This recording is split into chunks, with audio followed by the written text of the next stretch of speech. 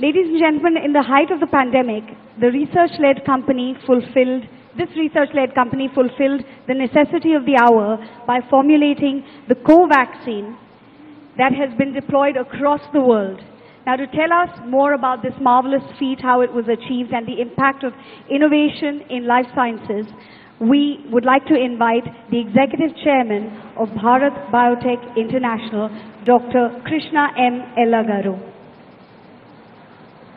Honorable Chief Minister and Honorable Ministers who are Finance, Industry, and all the Cabinet Ministers and Chief Secretary, and all the chieftains of the captains of the industry.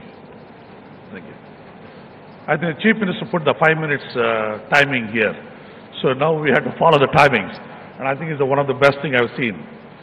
I think, I was born in Tamil Nadu, studied in Bangalore, settled in US, came back in Hyderabad. And I was instrumental in creating a Genome Valley. And the policy, what can be created. Today, we are one of the vaccine hub of Telangana, in the country itself. But we have not done anything to Andhra Pradesh, but certainly we look forward to do something in the veterinary vaccine, animal husbandry, and aquaculture. Because now the future is going to be the seafood industry, which are going to be vaccinated, not even chemicals are used. I'll tell you one thing, when Chief Minister program was AP, stands for Abundance and Prosperity. The abundance and prosperity means many people would not have noticed, but it's an appropriate word, abundance and prosperity. The abundance comes from the resources, one, but the second one important, human resources. And the human resource, and Telugu people are the highest export of the human resource to the global. Today, any country is surviving only because of foreign exchange coming from the non-resident Indians sending to India.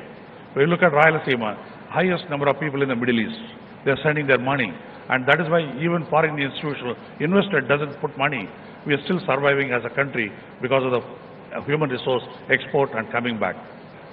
And I really request the Andhra Pradesh government to focus on one thing, on skill development. And it's wonderful to have an opportunity to create a skilled university. Not skill development institute everywhere, excellence in every district. You dilute the effect. But if you have one university, no country, no state has done it so far. And you should lead that as a skill university in the country, number one. Number two, pharma.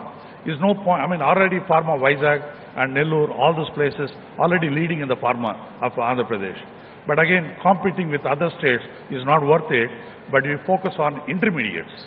Because now the Indian government was desperately looking for intermediates to be manufactured in India, less dependence on China. So that means intermediate park, nobody has set up in the country. So we can be unique as Andhra Pradesh, that position on that intermediates. Third important aspect, toy industry in Vijayawada is one of the important industry. Many countries like US and Europe are looking for environmental friendly toys, which are lead-free, chemicals and all that. And you have a good skill set in Vijayawada and other area that can be a toy park. With little bit mechanization, little bit environmental friendly chemicals using, and I think you can globally compete the toy industry, which again nobody thought about it as a country itself.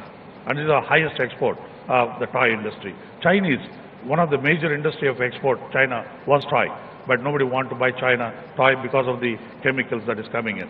One can fourth. Fourth important, food and agriculture biotechnology. And I think that's a unique proportion Andhra Pradesh can offer over other countries, other states. Why? I'll tell you a very good example.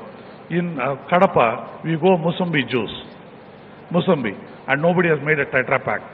But where we drink orange juice, usually the orange juice what we drink, it comes from Brazil and Chinese concentrate. And we drink orange juice because Americans are drinking orange juice, so we are also drinking orange juice. But we have not made Musambi juice, right? One simple concept to make a Tetra Pak right in Kadapa or Anantapur district. So we are simple. I always think one thing, innovation comes with simple ideas, not because of complicated thinking. And the simple example, another one, sesame oil. That means Nugul Nuna. Nugul Nuni grandmother calls Manchanuna. In Tamil called Nallanna. Even now, we don't know science of that. Why my grandmother said it's a good oil, even now we don't know science. It's unfortunate. We as a country, we know everything resources, but we don't realize the value of that innovation. Simple ideas of that. And even all South Indian pickles made with canola oil, ginger oil, and North Indian pickles are made mustard oil. And mustard oil is nothing but Canadian oil, canola. Whatever a Canadian grows, canola, 36% of Canadian export is only canola. That canola seed came from mustard seed from India. And they don't want called mustard oil. They want to call Canadian, voila means oil, Canadian oil. And today is a $64 billion product as canola, which is nothing but mustard oil. So we have all the resources. One can make it as innovative can. And I think with these four concepts we built in, Andhra Pradesh will lead the country. Thank you very much for giving opportunity.